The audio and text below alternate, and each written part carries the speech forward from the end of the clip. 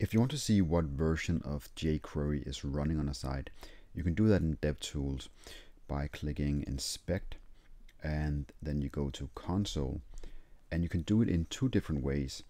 First, $, open close parentheses, .jQuery, and then you hit enter. Okay, so it's 2.1. You can also do it by writing jQuery, open close parentheses, .jQuery, and hit enter. It's the same thing. Now, why would you use one over the other? Well, $, is the shorthand, the short version of this, but there are other libraries and scripts and languages that use $, like Prototype and PHP, so sometimes they are in conflict with each other. So if this doesn't work, the shorthand version, you can use this version instead. This should work every single time.